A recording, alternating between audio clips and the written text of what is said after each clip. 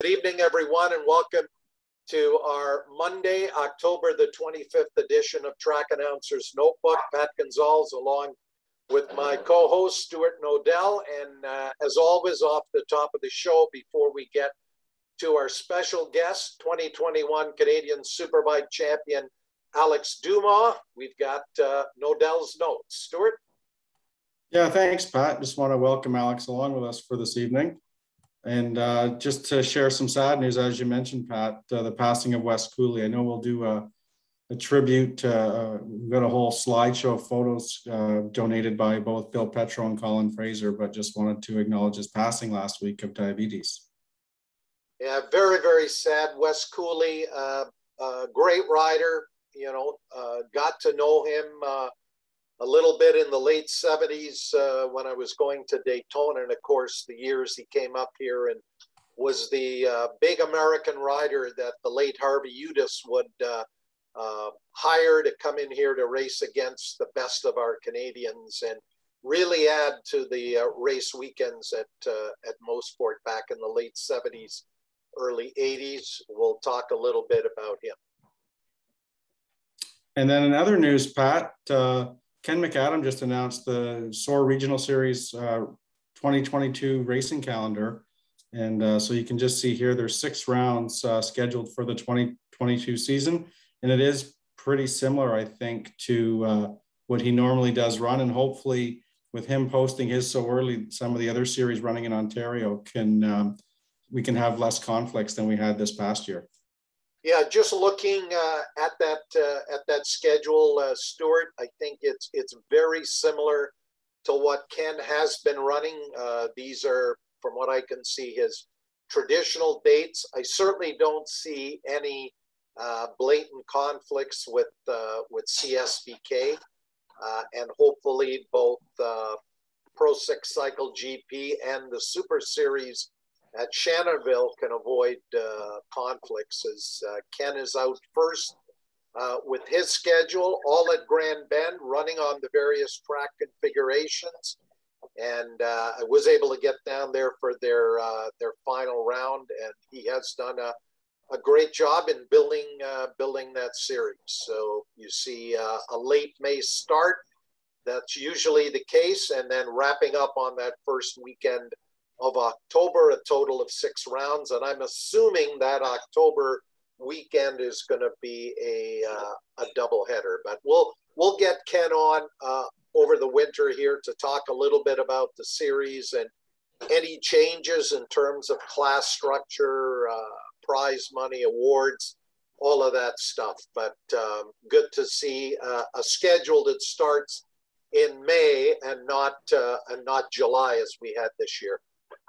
Yeah, absolutely. And on a side note with the SOAR series, Pat, just wanted to share with everyone that Mike Grass has also posted some video that he is improving with his health. He still does have a long road, but he was sending out his thanks to everyone for all their love and support. So just wanted to mention that as well.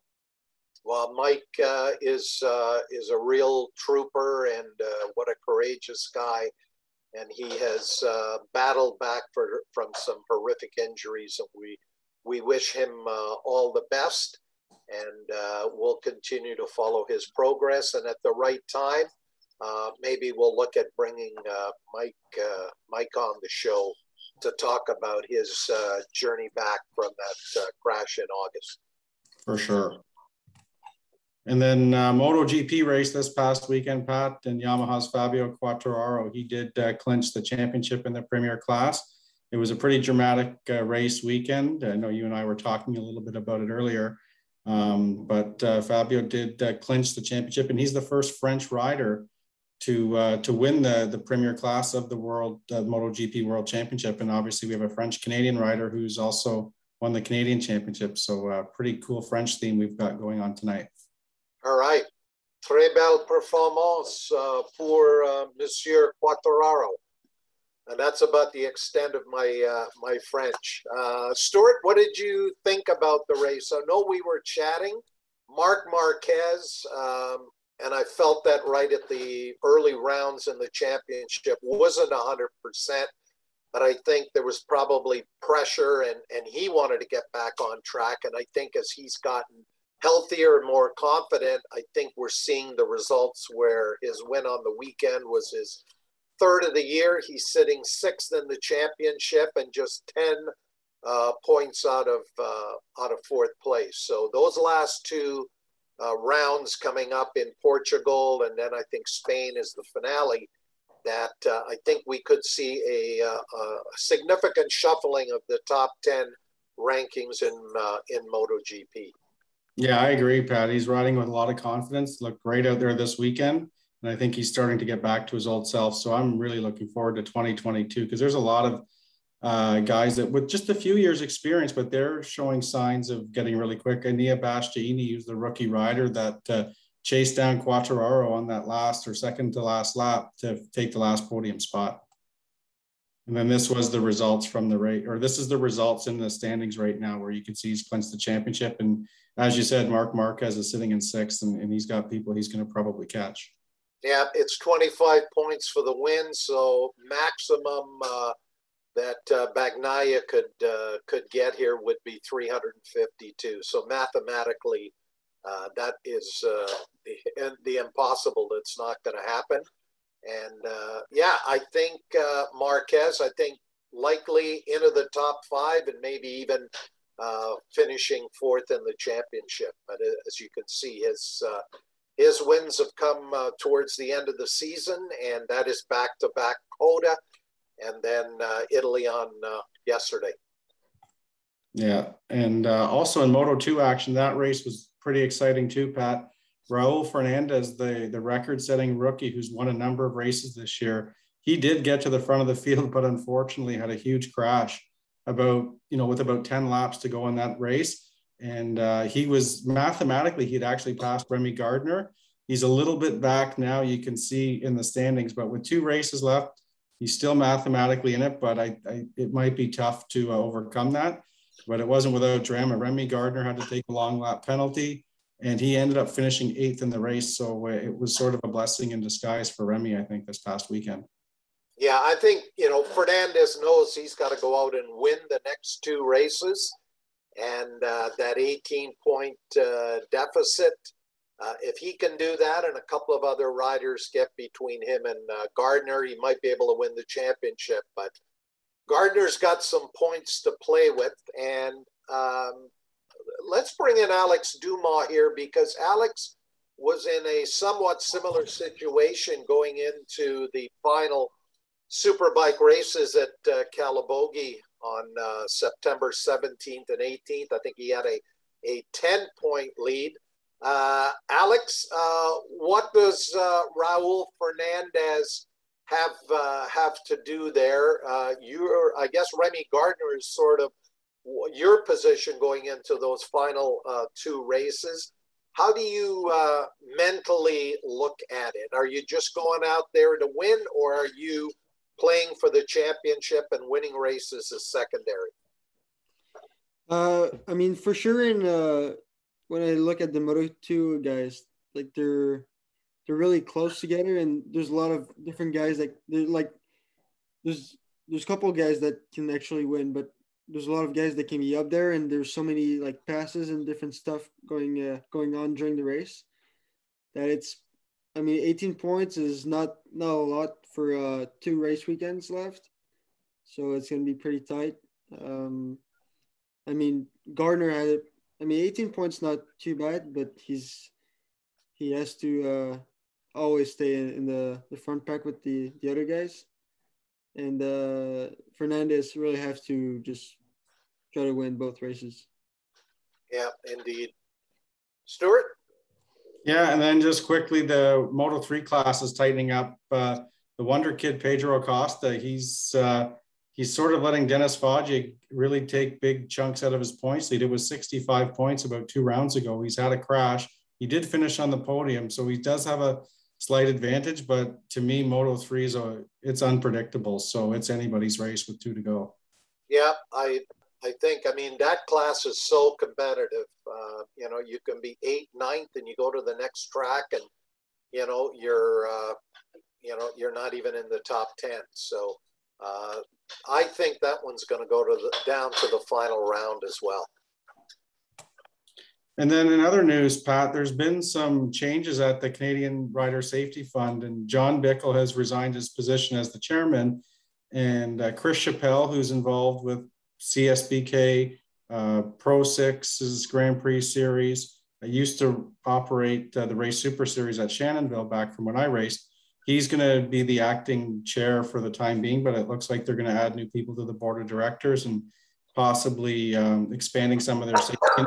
So I think it's hopefully bigger and better things. And as they make, they're here to obviously protect the riders and racers across all of the racetracks throughout Canada. Yeah, indeed. And John Bickle has been a long time supporter and proponent for Canadian rider safety. I think he is moving on and will hopefully hand the torch on to some new blood who can go in there. The big thing right now is to find creative ways to secure the funds to buy the soft foam barriers, the bags for the bottle bags. I'm not sure if they're going to look at further air fencing. Air fencing is expensive. It takes a lot of labor to set it up, to take it down, to keep it in shape. And all of the air fencing that we had that had been secured over the years had sort of gone beyond its best before date. So I think this is an opportunity to revisit all things within rider safety. And hopefully we can be one of the mechanisms for getting the word out there. And Stuart, I just started to work on that Canadian motorcycle industry and racing golf tournament. And one of the charities or motorcycle causes that funds are going to be directed to is the Canadian Rider Safety Fund. But yeah, I've got some ideas that I'm going to be talking to Colin Fraser about, but I think in the coming weeks and months, we're going to see some further word as to the new direction and the new initiatives and some of the new people who are going to be on the board and the group that's going to help move this thing forward. Yeah, and I think also we should point out a huge congratulations or thank you should go to Rob Egan of Brooklyn Cycle Racing. He obviously administers a lot of the safety equipment. He helps maintain it. He brings it from round to round. So hopefully things will just continue to improve on that safety front. Indeed. And then in some of the rumors out there, Pat, in Moto America, it sounds like this rider, Daniele Petrucci, is rumored to take on the HSBK factory Ducati ride in Moto America Superbike for 2022. Apparently more Ducati course involvement from the factory itself. So it'll be interesting to see if that program becomes more competitive going into 2022. Yeah, sort of a reverse direction going from MotoGP to Moto America Superbike, but very talented rider. And Loris Baz, of course, who rode that Ducati this year, headed for World Superbike. So this is the time of year that we have all these, rumors and confirmation of rider changes. And yeah, looking forward to seeing how he will do in Moto America. Well, Jake Gagne, I don't think is going to maybe have it as easy as he did this year. Yeah, maybe not. I guess on the Ducati front, it would be great. I wonder if even Ducati would entertain coming back to the CSBK series, since guys like Alex, Ben Young, and Jordan Zoke, who's back next year, and he wants to try and win that championship back from Alex. Maybe Ducati will play a role in our series here, Pat. Well, I would love to have them back. And then that's it for the Nodell's notes. I just thought we'd close it here with this photo of Alex. Maybe he can explain this tradition that's been happening more and more this year amongst the front runners. And look forward to hearing what you and Alex have to say. All right, Alex, tell us what was in the boot. Was it straight vodka? Was it milk? Was it champagne or maple syrup? No, just beer. Beer, okay, better still. All right. So, Stuart, we'll get to our tribute to Wes Cooley in the last 5 or 10 minutes. But first of all, Alec, congratulations on being the youngest Canadian Superbike champion.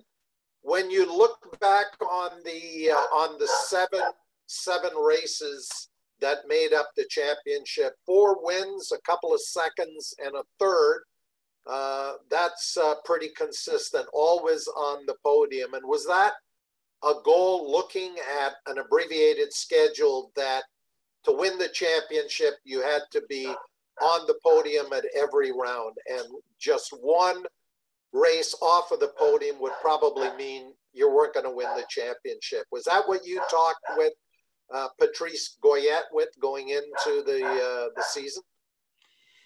For sure, with only 7 races in the whole championship, I knew that that we couldn't really get like a bad luck, kind of like a crash or just a mechanical or something. I knew we always had to be up and finishing the races. So I then knew that it took 4 race wins and the rest of podium to actually win the championship. So it was pretty fun to have 2 competitive guys throughout the whole all the races. It was really fun to race with. But yeah, I kind of, because in Motor America usually we have 20, depending on what class you're racing, you have like 20 races, or at least 12.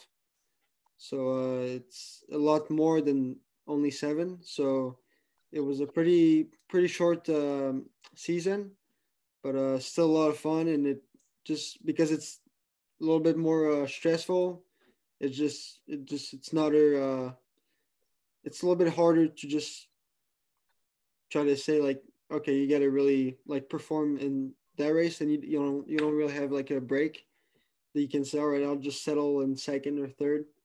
So it's always like a little bit of a pressure, but at the same time, it's always fun to improve and be a little bit faster all the time. So yeah, it was a really good season. After Canadian Tire Motorsport Park, you had only a 10-point lead going in to Calabogie, but somehow you managed to win your first pole position of the season. What changed, or maybe it's a combination of the motorcycle and your comfort with Calabogie, where you were able to shave pretty much 2 seconds off of where you had run in July, where I think the laps were 2 minutes 2, and you guys were down to a 2-minute flat when you were there in September. Where did that improvement come from? I'd say half is getting more comfortable with the track, because when we left from the first round, I knew that like it was a new track. I rode it 3 days of the track day before the race weekend. So it was a little bit, but not enough to really learn the track as good as what Jordan and Ben and all the other guys know it. So I knew the next time when we were going to come back in September, I knew that I could shave off a couple seconds, maybe a second and a half or 2. So and then another thing is the bike setup for Mosport. We made a pretty big change for the rear traction from the rear tire. So that made a pretty big difference for Mosport and also at Calabogie. So that helped a lot. And also we tweaked a little bit the bike with Patrice. But I'd say it's half the bike and half the more track time. All righty. The Constructors' Championship for Suzuki going into the final races at Calabogie, is that something that you talked to Trevor Daly about? Because Trevor had a pretty good weekend, finishing on the podium there. Yeah, no, I didn't really talk about it with Trevor, but I knew Suzuki is the only, I feel like the only manufacturer that has more than one good rider up front in the top 5 during the whole season. So I pretty much knew that from the get-go that Suzuki was going to win. If nobody has bad luck or something, that it's going to be the winner of the manufacturer championship. So that was really good. And I was really impressed with how Trevor rode at Calabogie at the end, the last race. So it was cool to see him on the podium.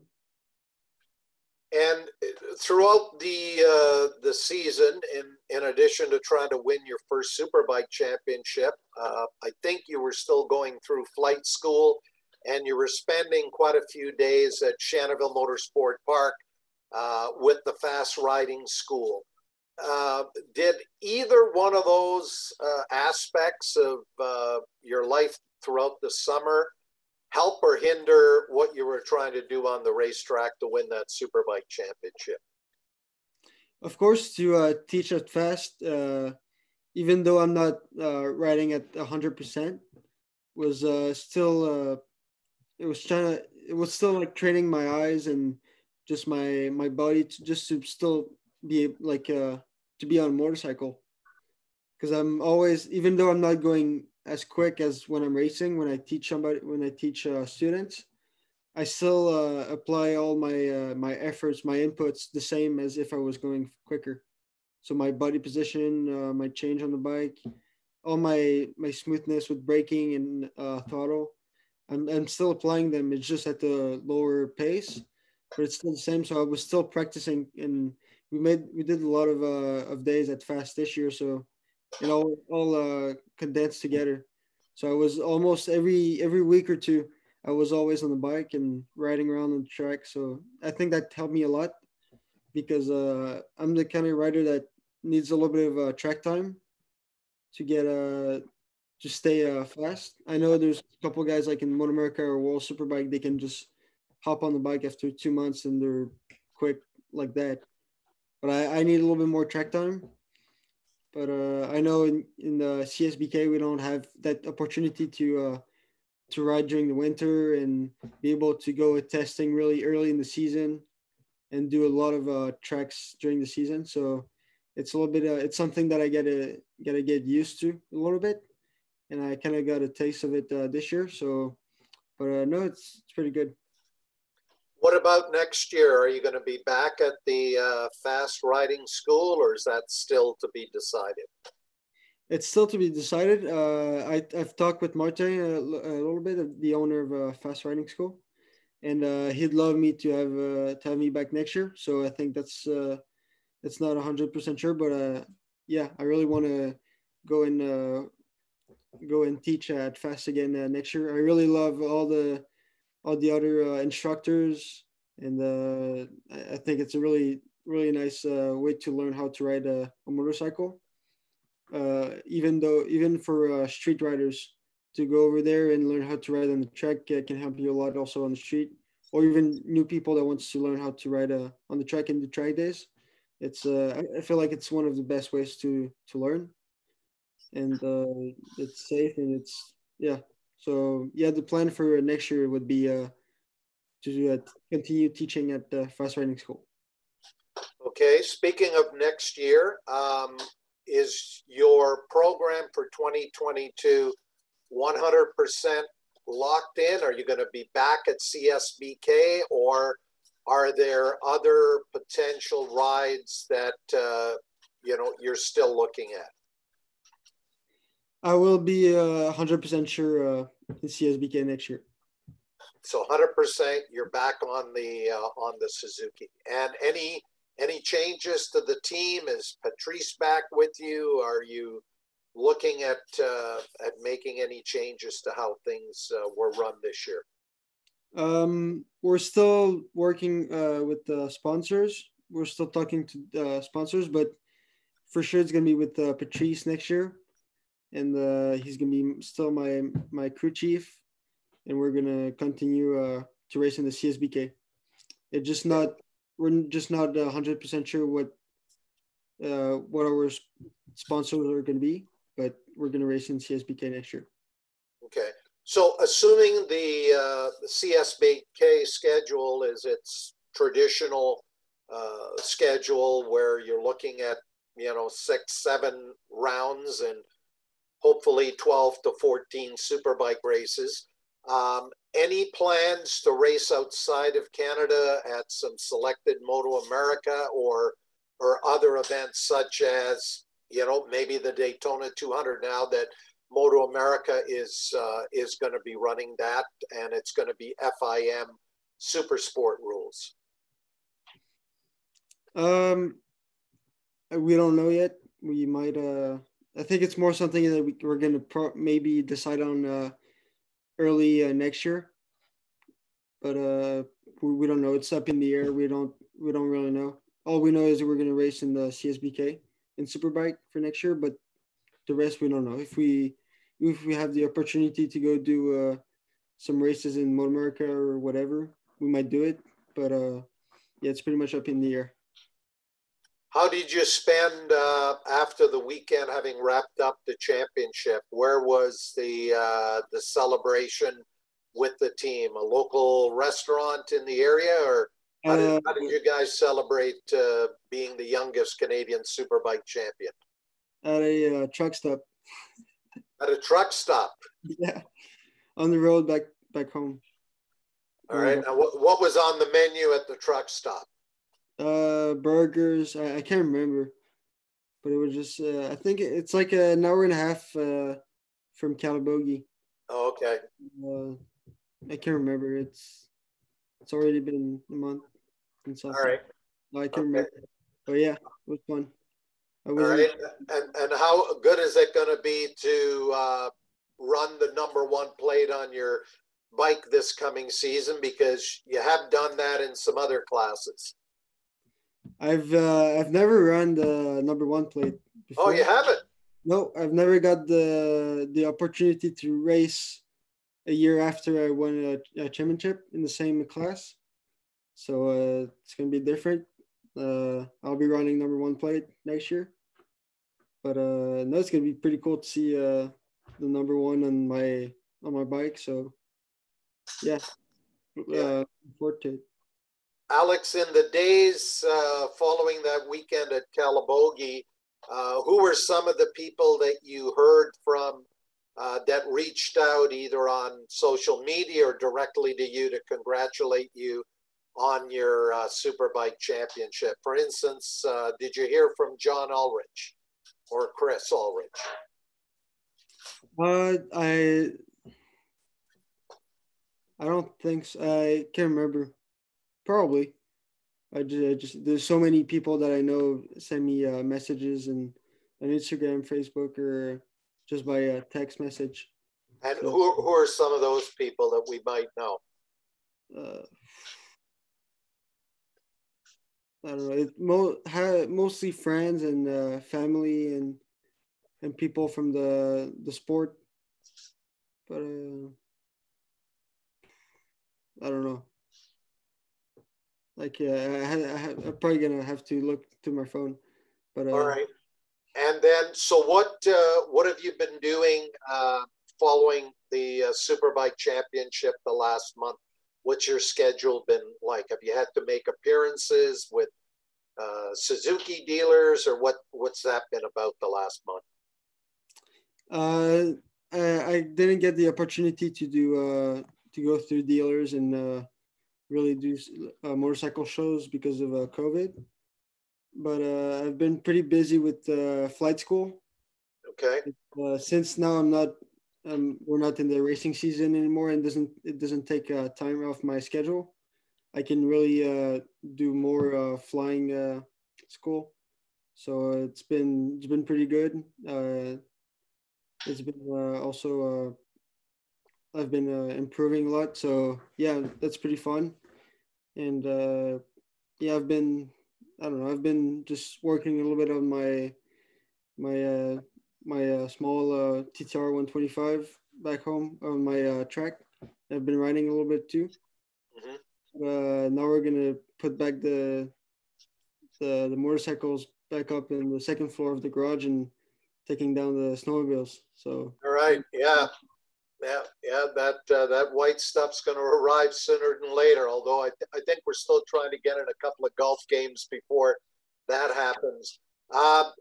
In terms of the flight school, Alex, is anything in the training that you've been able to transition into your Superbike racing? Because obviously you've got to be very precise whether you're on, in a plane or on that Superbike. And when do you solo? When do you get your solo flight? I I feel like it's more motorcycle that helped me be a little bit better at flying than the other way, because I have maybe 60 something hours of flight time, so it's not a lot compared to how many like days of track day and racing stuff that I did on a motorcycle. So it's not the same. I feel like more motorcycle helped me with flying than the other way around. But no, it's been pretty good. And I've been soloing for a couple of months now, and Okay. I'm getting close to do my private pilot license exam soon. Both theory and flight, both exams. So it's gonna be pretty good. And then after that, I'll have my regular license, like somebody that has a plane and just flies around for fun.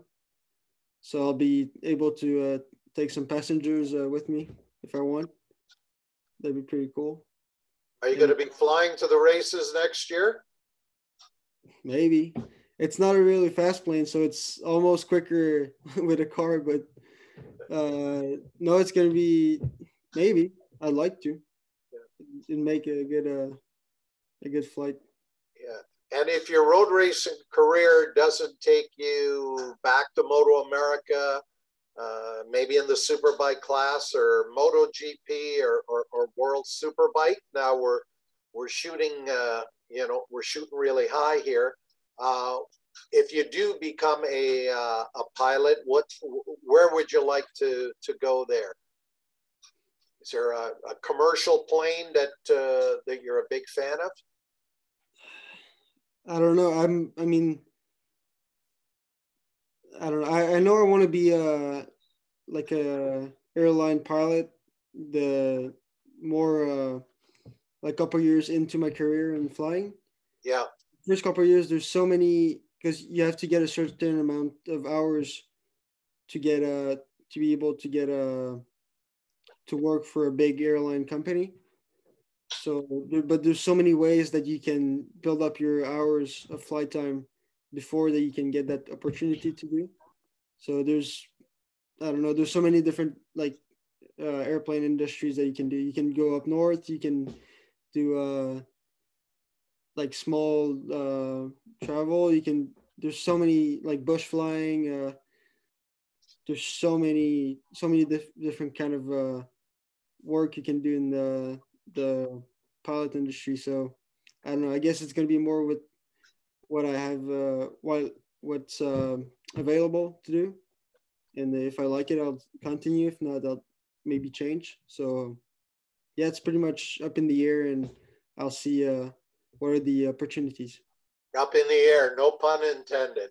Stuart, I think we may have some comments or questions for Alex. Why don't we look at those? And then I want to come back, Alex, and talk about a subject that Stuart brought up when Ben Young was on the show a few weeks ago. And that is the little incident in turn number 2 when you and Ben try to congratulate each other. We've got Ben's version of the story. We want to get yours. But Stuart, what do we got in the Q&A? Yeah, first question for Alex, Pat, is which brand he will be racing next year, if he'll be back with Suzuki or will be looking at other opportunities? That's a good question. It's not official yet. We're talking with the Suzuki guys. They want me again next year, and so do I, because it was a really good bike this year. I've been racing the Gixxer 1000 for 2 years now. So I mean, it's the only 1000 bike that I really know. Well, that I've never really ridden other brands, so I really like it. I like the way it works, and I mean, I think in the best. I think I still want to continue with Suzuki, so we'll see what happens. But as of right now, I want to race with them next year. And further to that, Alex, what was it like racing against the bikes of Ben Young and Jordan Zoke with you on the Suzuki? I know Patrice builds really good motorcycles, and it looked really close at most part, but did you see that? Did your bike have advantages in some areas versus their bike, or vice versa? I know suspension wise, we were working on a pretty good setup. So at Calabogie, it made a big difference compared to the other guys. I know they were working hard also, but I still feel like I had a small advantage in that because especially the last round, I didn't felt like I was pushing as hard as the first round, and I was able to be quicker. It felt easier, smoother, and I was able to be even more consistent than the first round with my lap times. And just dropping the times was pretty easy. So I feel, I don't know. The setup wise, I feel like I had a really good bike. Engine wise, Patrice built me a stock 1000 bike spec for Moto America. So we didn't get really the advantage that we could have in the Superbike.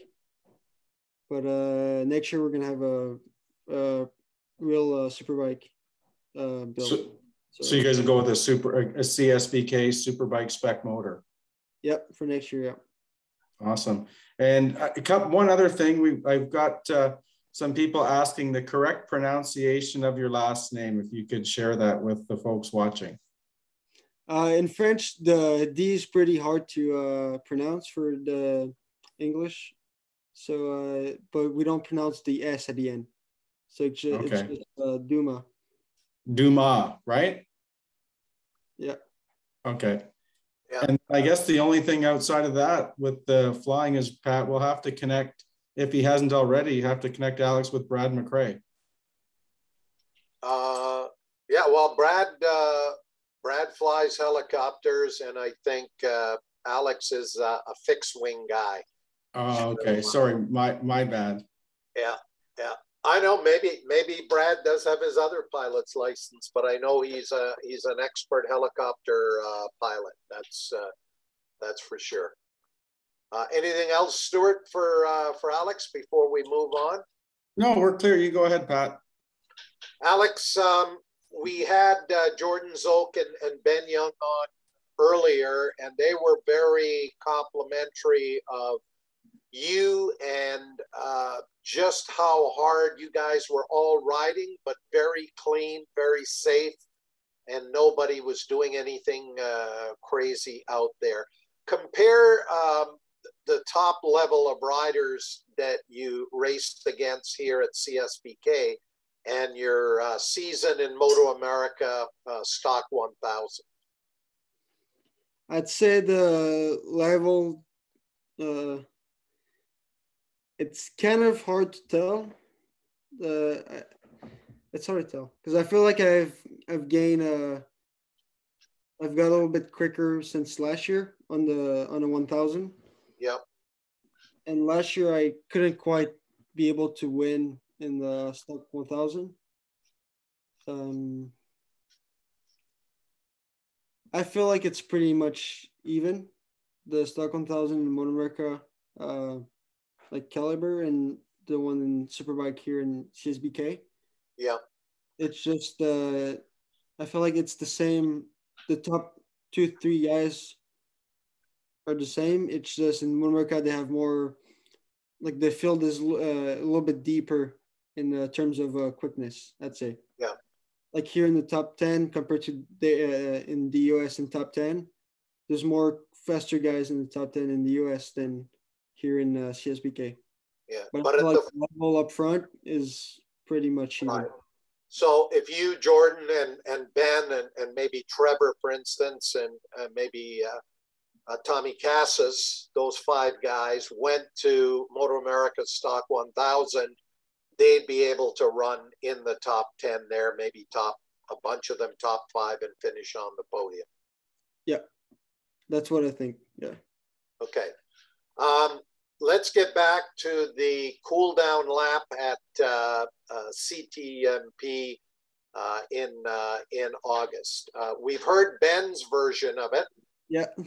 What exactly happened? It was pretty much me being a 19-year-old kid and just not paying attention, pretty much. That's what happened. I came to come and just tap the back of Ben, and I mean, he didn't see me. I think he was kind of, I didn't really talk about him of that afterwards, but I think he was pretty much surprised to see me there. And he kind of turned to me, and then I was pretty close to his bike, but not to like clip his handlebar.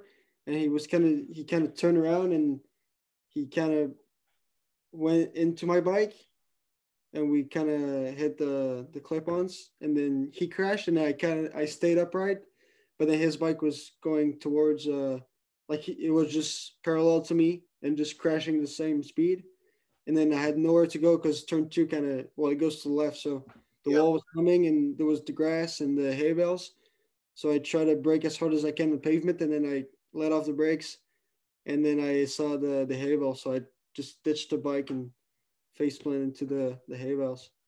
Yeah. What did Patrice say to you when you finally made it back to the pits? What kind of shape was the bike in? Oh, it wasn't too bad. I broke the windscreen, just a couple scratches.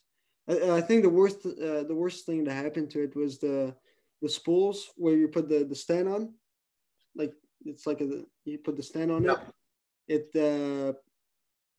It actually broke off the swing arm, so we had to get another piece of aluminum welded back on the swing arm and put some I forgot how to say in English, but you know when you put the screw in, like the stuff inside, like you know a nut, like you have a screw in a nut, the inside of the nut. How do you call it? Like it's like Stuart? Is it time at a washer? Like that. How do you call those? Threads. Threads. Yeah. I'm sorry. Yeah. So we gotta get another piece, like a round piece, welded back on, and put some threads in it to put back another spool. But no, overall, the bike was pretty good. I think Ben's bike was a little bit more scratched than mine, because mine only crashed in the grass, but his scraped on the pavement for a pretty good time. So yeah, I felt a little bit bad. Mike, you went on to win the championship, and as Billy Shakespeare says, all's well that ends well. Stuart, we've got a couple of more questions there for Alex. Yeah, we've just got a comment here, Pat, from Franz Walker saying he'd like to thank Alex for trusting him with his class at the fast school while he was preparing for the CTMP race. It was a great time. Who, I'm sorry, I didn't understand the name, his name? Franz Walker. Franz Walker. With Liquimolly. Yeah. What's up, Franz? Yeah, I met friends at fast riding school this year. Yeah. Did Franz tell you how fast he was on a Yamaha RZ 350 back in his day? I mean, I knew that he raced, but I didn't know how quick. He was pretty fast. He was, top 5, top 10. Yeah, and may even won a few races. Alex, what's the plan for the off season? Any racing at all between now and the opening round of CSBK as it sits right now? I'd like to do some ice racing. There wasn't any. I think there was no ice racing last winter, because of COVID, and also our local series, they kind of stopped doing races since COVID, and they just stopped completely. So even if COVID wasn't anymore around, they're not continuing. So I'm gonna have to go a little bit more up north of Montreal, a couple hours to go race if there is some races, because there's another association up there, because there's a lot of lakes. But I'd like to do ice racing or just ride on the ice for fun.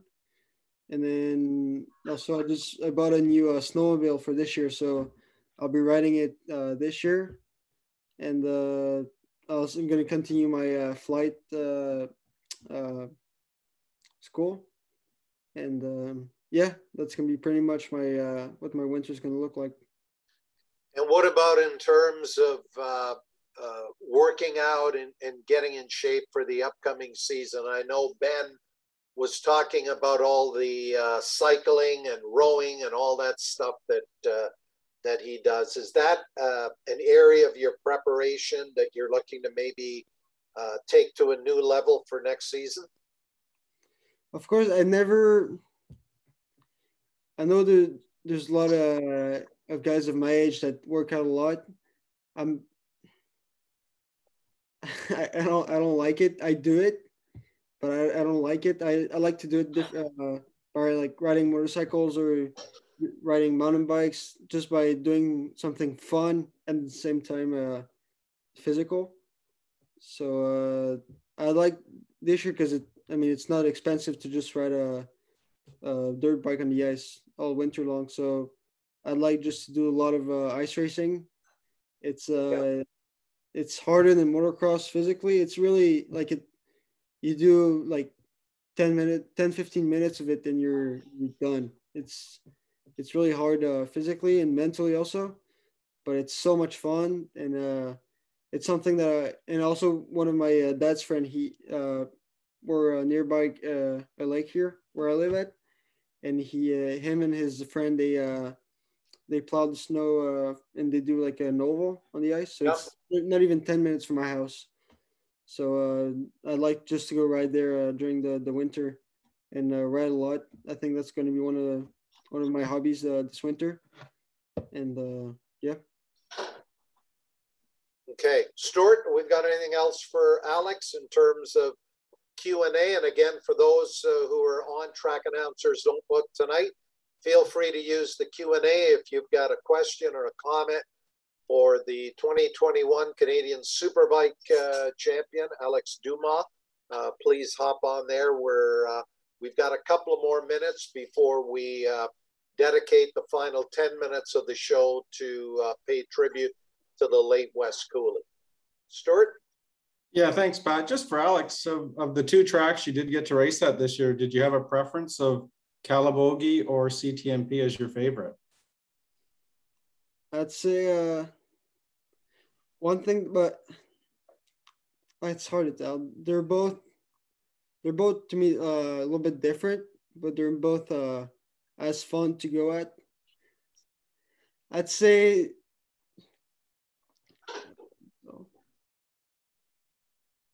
Mosport because of the back straightaway. It's just so much fun. I mean, my 2-3 favorite tracks in the US are Road America and Road Atlanta and Utah because of the straightaways. So I have to say Mosport. But at the same time, I really like the layout of Calabogie. It's really interesting. I've never really raced at a place that has so many different sectors and different corners, and it's really fun. But I gotta say Mosport, just because of the straightaways and how fast it is, and it's so cool. That's interesting, Alex, because you're 4 for 4 at Calabogie, but 0 for 3 at Canadian Tire Motorsport Park. But I can understand your sentiment. That run out of I don't know if you're in first gear coming out of 5B out of the Moss hairpin, and then getting up to, I don't know what, you've got to be getting close to 270 or 80 kilometers an hour up at the top of the Andretti Straight. Yeah. Stuart, anything else for Alex? There's just been a few others, and along with everyone else, they just congratulate Alex on an exceptional season. And I just want to say the same. Congratulations on the National Superbike Championship and Rookie of the Year honors all in the same year. Pretty impressive. Thank you very much, Stuart. Well, and thanks everybody.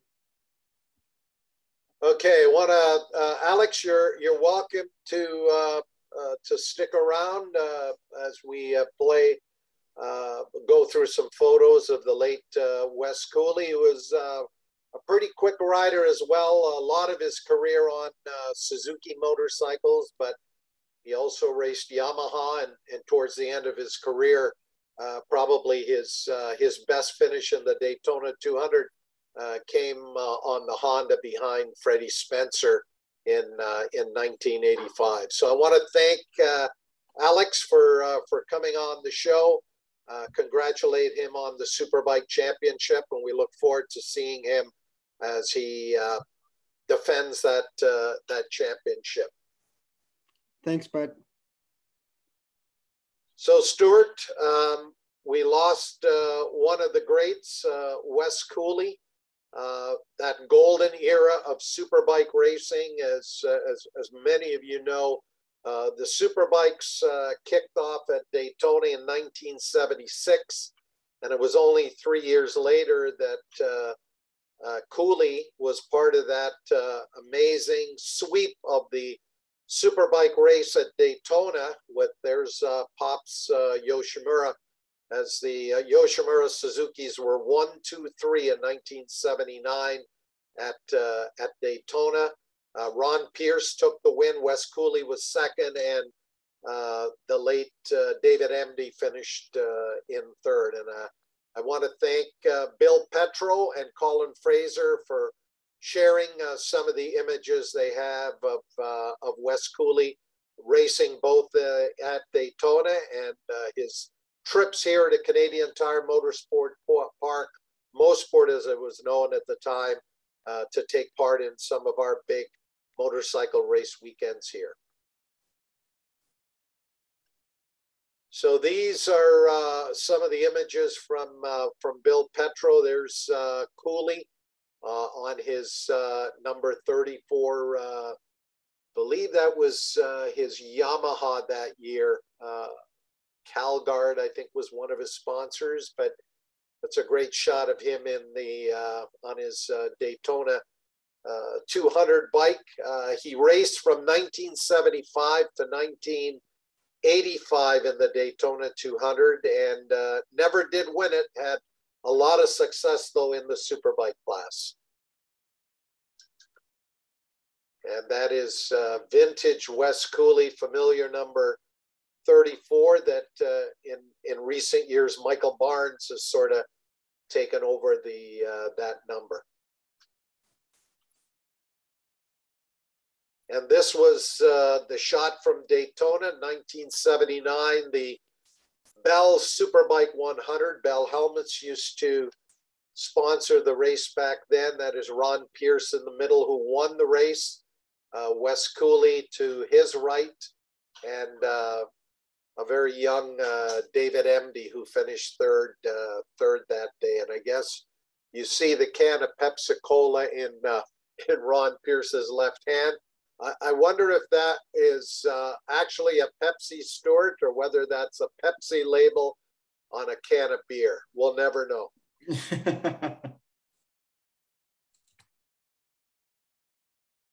This is one of Colin Fraser's, Pat, from Mosport. This was him pre-race. Yeah, I guess Wes trying to mentally get himself psyched up and focused.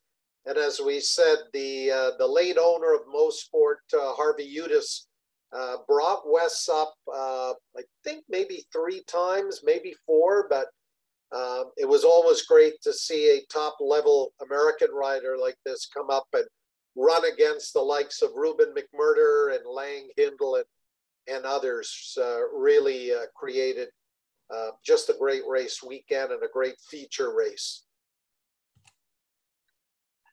This is from Bill Petro, 1979. This was following Wes Cooley's podium finish in the Superbike race at Daytona, and he was up here on his Formula One machine. And another classic Wes Cooley leaned over.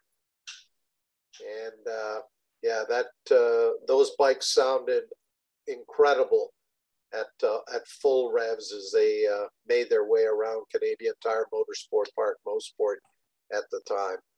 And this is a classic signature Bill Petro photo of Wes Cooley. And 33 Steve Gervais and 203 Lang Hindle. But Bill, I think, would sit backwards on a motorcycle, or at times I think he got smarter and he went in the back of a pickup truck and got these amazing photos. Yeah, they were dragging knees back then, Stuart, even without the knee sliders. Yeah, I have to say, Pat, as a lot of people did, I had my first road racing helmet was a West Cooley Model Rye helmet, and it was awesome. Okay, before we go on, this is again another classic. They changed the paint schemes over the years from the red, black, and white that you saw back in '79 to more of a Suzuki blue and white with some red accents. That was 1981. I think it was the year Wes won the Superbike 100. And there he is in victory lane at Daytona and holding up the Bell Helmet trophy, although he was an awry guy for most of his career. That's it for the photos that we got from Colin and Bill, Pat. That's great. Stuart, I think we've got some comments, questions. Again, we invite those who are on the show tonight to feel free to share a favorite Wes Cooley memory, or maybe you were at Mosport back in the late '70s, early '80s, and saw Wes Cooley there on his Suzuki's being part of our big race weekends. Yeah, Pat, our good friend of the show, Henry DeGow, he's commented that Wes was also a rider that went to the Macau GP, and in 1988, it was the same year that Kevin Schwantz won it. So I guess the irony is a pair of number 34s. And that was Schwantz's number, and Wes did Macau as a holiday race and vacation back there. He said he was an extremely nice guy on top of being one of the greats. And I think that's the one thing I found reading in researching a bunch of Wes Cooley's past, Pat, is just what an exceptional person he was. Yeah, very, very down to earth. Any of the conversations I had with him, very talented, fiercely competitive, but very grounded and down to earth. No prima donna at all. And of course, he really added to those superbike and motorcycle racing weekends at Mosport. And I'll go to some of the other comments, Pat. Steve Smart, who's with us this evening. Steve had one of Wes Cooley's ex-Yoshimura katanas, and he bought it from George Kudranzans. I think that's the name, back in 1984. And that bike now is residing with Ken Edgar in Ohio. Okay. Anything else, Stuart? Yeah, just Nathan Naslin pointed out that back then in those pictures, they didn't wear any, no hard puck knee sliders. It was all leather back then. And the only other comment we have, Pat, was for Alex. And a couple of people have put in that they're really glad that he'll be back racing in Canada next season. And they can't wait to see what bike he's racing, and they'll be cheering for him. Thank you. Thanks. All right, Alex, let us know when you sign the contract, and we'll certainly have you back on the show before the start of the CSBK season in 2022. I'm not sure how soon a schedule is going to be published. Earlier, of course, we shared the SOAR schedule that Ken McAdam released today, and hopefully with before the end of the year, Colin Fraser will be able to release the CSBK season for 2022. Alex, any of the tracks that you didn't race on this year that you're looking to get to in 2022? I know you know Shannonville, but I don't think you've been to Atlantic Motorsport Park.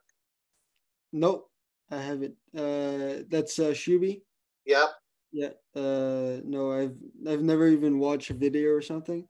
So I'm probably gonna have to watch some videos and see some racing. There's probably some on YouTube or something. So I'm probably gonna take a look at that. And also, I've seen a race at Grand Bend. Yeah. From 2 years ago, I think, with Ben and Jordan and all those guys. Yeah. It looks like a pretty flat track. Yeah. looks also there's like multiple ways that you can do the track, and every seam has a pretty big bump. So yeah, I think it's gonna be just an interesting. I mean, it's always good to do like more tracks during the season than only two. So I'm really, even though they're not they don't look like the greatest tracks, I still feel it's gonna be it's gonna make a good championship to have different tracks during the summer. Well, hopefully the series is back at Shannonville in 2022. That remains to be seen. But of the different track configurations at Shannonville, from the time you've spent there with the fast riding school, which one is your favorite? Long track, pro track? Because I think it'll be either one of those. I'd say the pro track, especially for 1000. I feel the long track is pretty tight for and also pretty bumpy. Because if you did the long track, turn 4, 5, turn 6, I believe it's like a double. Yeah, you've got a bunch of the older pavement there, and I know plans are to do some repaving there down the road, but whether or not the series gets to Shannonville next year, I guess we'll find out in the next few months. Well, that is going to wrap up this edition of Track Announcer's Notebook. Just before we go, Stuart, any last minute comments or questions before we wrap up? Just that Daryl Fletcher wanted to share that Gary Goodfellow back in the day at Westwood brought Wes Cooley to that event as well. And he said it was an awesome time back then when that happened. That was 1990. Okay, so that would have been right at the end of Wes's career, and he might only have been a part-time racer back then. What might have been the final year of Westwood. I did not know Wes Cooley had made it to the Westwood racetrack, but that's cool. So the only other thing, Pat, I wanted to sort of didn't mean to interrupt you, is for people to go on to InsideMotorcycles.com and read Colin Fraser's blog about the late Wes Cooley, because he's got an incredible article with a nice collection of photos, and it's a great read. Yeah, indeed. And again, I want to thank Bill Petro and Colin Fraser for sharing some of their images of Wes Cooley with us tonight that we were able to share with you. So I want to thank Alex Dumas for joining us here tonight on Track Announcer's Notebook. Thanks to all of you for being a great audience. Stuart will have this show up on our YouTube channel a little later on in the week if you want to let a friend or family member know to check it out. And we'll see you here next Monday night, 8 p.m. Eastern. Have a great week and be well. Thank you very much.